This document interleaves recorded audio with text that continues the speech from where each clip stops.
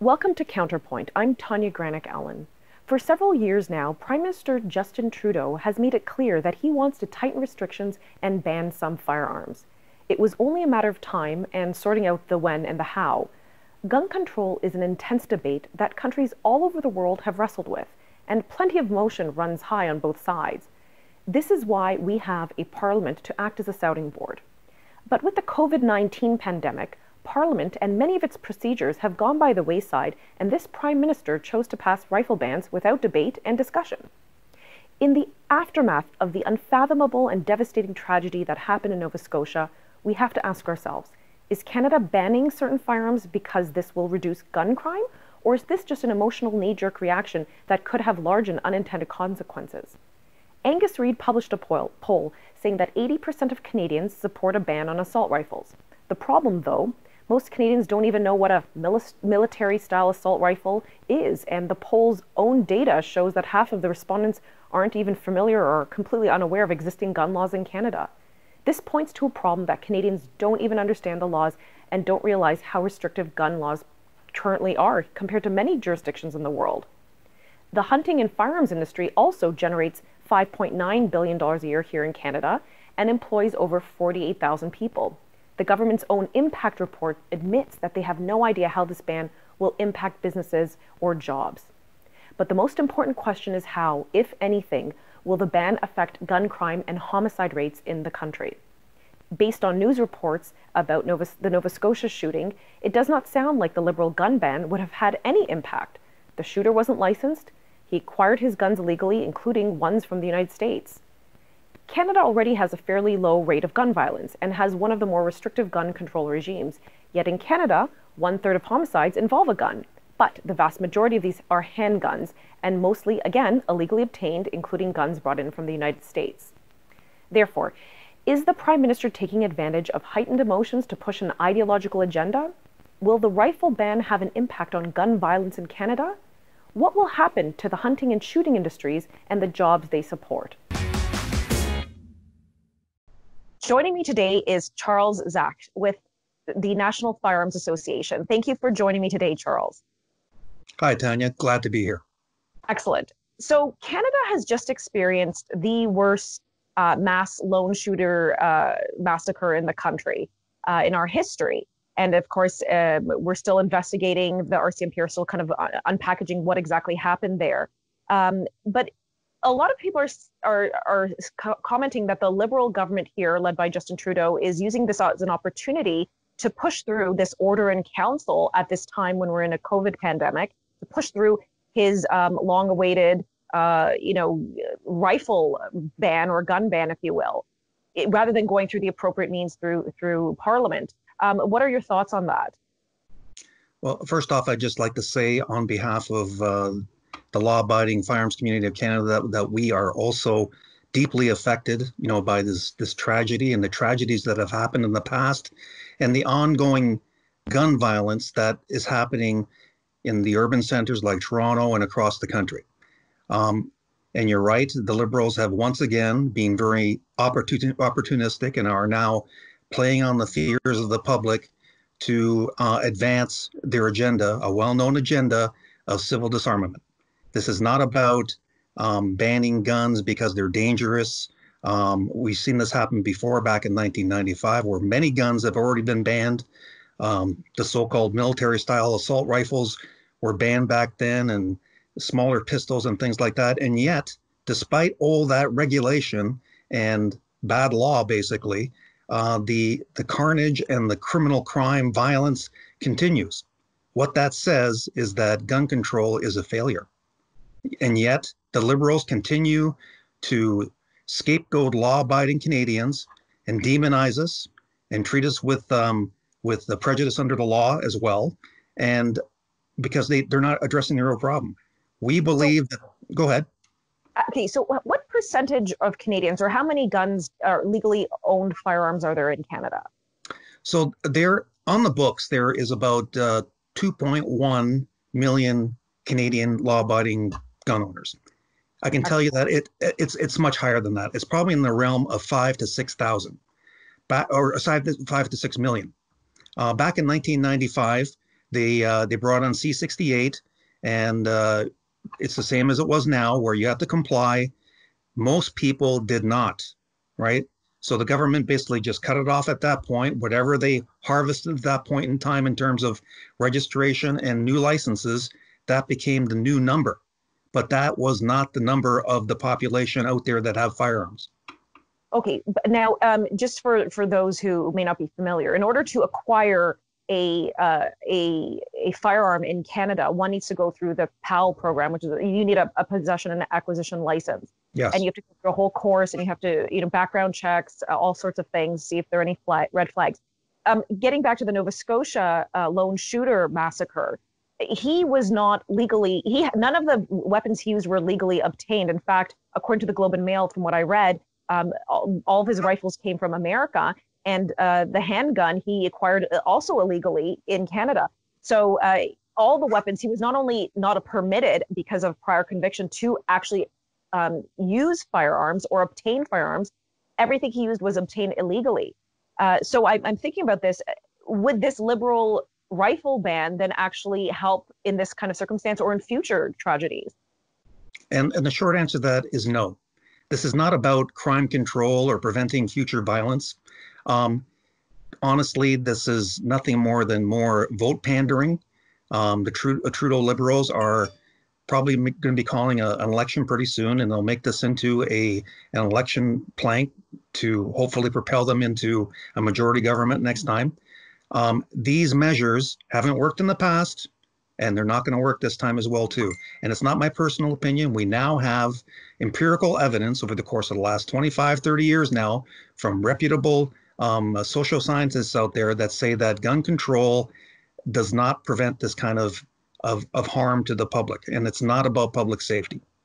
Now, in doing some research, just preparing for this interview, I did notice that in the UK, for example, they did institute some, I think it was anything above a 22 caliber rifle ban. Yes. And then they actually did see a reduction in firearms related crime. However, it seemed that there was then the actual overall homicide rate, however, did not decline because people just used other weapons. For example, like machetes, or there was actually a spike in knife crime and bombings and whatnot. So I can understand, I can appreciate your perspective. So or your comments there on gun bans and rifle bans not really helping with the crime rate. That being said, in Canada, because we have such a close proximity to the United States, and we've seen, especially in the last few years, that we really have quite a porous border. And knowing that in Nova Scotia, for example, the lone shooter brought his rifles illegally across the border. Do you think the government will, even with any measure, would be able to keep these types of rifles out of the hands of criminals in Canada? Well, this is really an economic question, right? We're talking about supply and demand. Canada has a long history of we are a gun culture. Many families, including my own, we were hunting, shooting from a young age, and this goes back to generations. And to claim that Canada is not a gun culture is false. Our history shows that we are a gun culture. Now, as you said, we sit on top of the greatest firearms arsenal in the world. And like you said, our border is very porous. And we've been fighting the war on drugs, for instance, for 50 years now. And unfortunately, we barely make a dent in that as well, too, because our border just doesn't allow for us to wall it down and stop that kind of contraband coming across the country. So if we were to ban all guns in Canada, eventually what will happen is that the demand will still be there, especially from criminals, but also normal citizens out there who want to use them for pest control, for hunting, or target shooting. There is that demand, and if they're not doing harm, why not? That demand will go gray into the black market, and those guns will come up here. And you know what? It'll be a worse situation because it won't be regulated guns coming across. There will be real military type firearms coming across the border and then plowing into our society. Because correct me if I'm wrong, but presently, for like fully automatic assault rifles are completely you're not permitted to obtain them whatsoever as restricted or unrestricted items in Canada. Is that correct? That's correct. Back in the 70s, actually, under C-51, all military assault rifles were pretty much banned. Okay, we're talking about the machine guns and submachine guns that fired, select fire or automatic. There's no such thing that's not in the hands of the public right now. Only the military have them, and of course, some of the the special police forces out there that do tactical SWAT type of operations. Right. So I found it interesting when I was looking through this order in council that Trudeau brought through today, his rifle ban or what have you, that he refers to these as, and I quote, military assault weapons, which I found interesting. And he said, and I'm looking down reading this, these weapons have one and one only purpose: to kill the largest number of people in the shortest amount of time, which I found was a fallacy because I mean, really, it's fully automatic and large magazines that would accomplish such things. I'm only saying this because I've done this research today, and again, in preparation for this interview, and I found out that actually we don't have fully automatic, as I mentioned, rifles permitted in Canada, and there's also restriction on clip size. I think it's five Yes. in a semi-automatic rifle, which is allowed in Canada as a restricted item. True. And so these kinds of guns, say the semi-automatic or even a handgun, where is a Canadian legally allowed who's obtained illegally these weapons illegally? Where are these rifles legally rather? Where are they permitted to legally discharge these items? So let's use the AR-15 as an example. So it's been deemed as banned. Previous to that, it was restricted, meaning that you could only use this particular type of gun, the AR-15, at a certified gun range. So I have several AR-15s that are not going to be collecting dust for a while, but you could only use those particular rifles at that range. There's some ranges that would not allow you to use that kind of gun, and you can't use it there. So when I want to take it there, there has to be basically a transfer permit for me to take it there and bring it back, so that the police know that I'm taking it there, and that's all registered at the range. Now, when I was looking through again this order, I found it interesting that the Liberals also said that these weapons are not suitable for shooting, sports shooting, or hunting, which I thought was kind of broad-based because you've obviously just mentioned that you do use it for those things.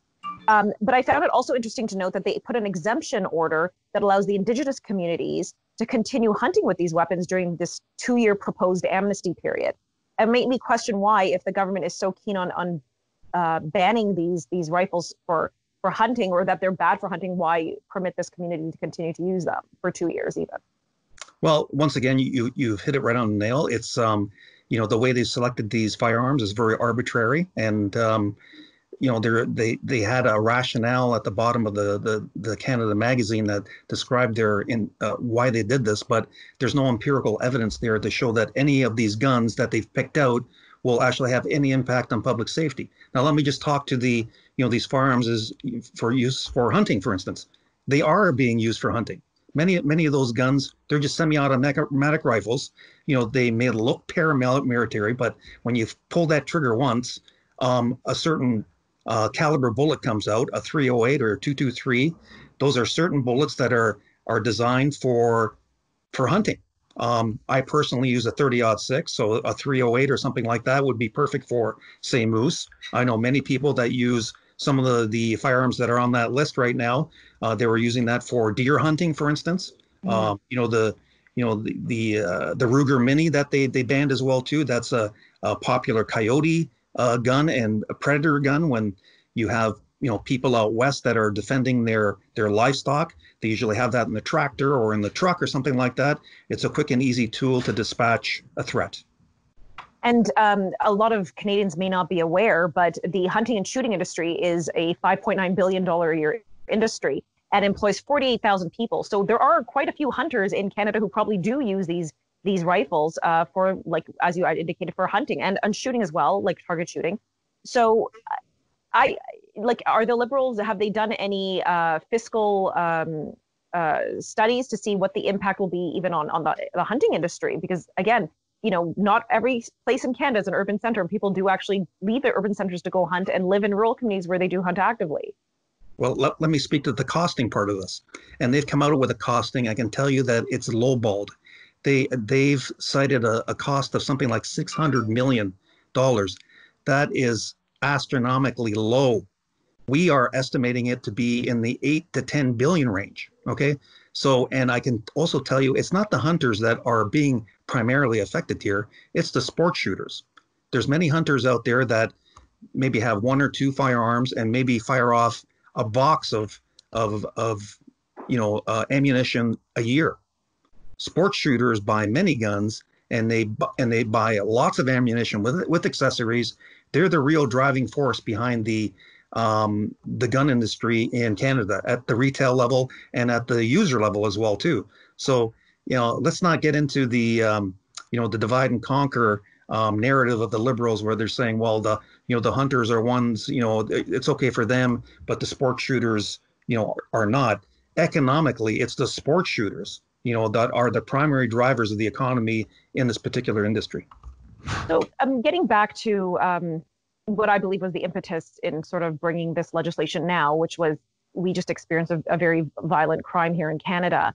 I mean, ultimately, Canadians, they do not want to see violence. Most Canadians, I think all Canadians do not want violence. However, if what we've discussed here suggests that banning certain rifles and certain weapons and certain guns does not lead to reduction in violent crime, then why are we doing this? And then what should be done? What measures should be taken instead to help prevent this kind of violence, crime in future? You're absolutely right. So these measures haven't had an effect in the past, and they won't have an effect in the future. And I actually posed this at the post-announcement scrum.